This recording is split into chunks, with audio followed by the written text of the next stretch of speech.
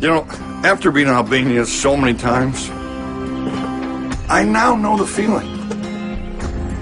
I now know why Albania is known as the land of eagles.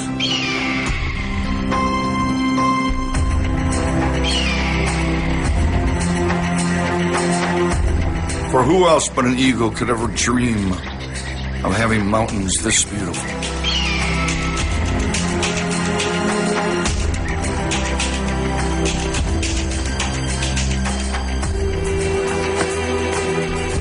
Who else could be so proud of these magnificent, high castles that have withstood the trials of time and destiny and still stay strong today?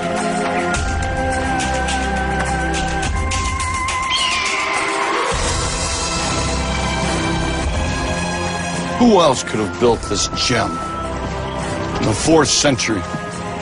This magnificent amphitheater for actors and their craft and their art.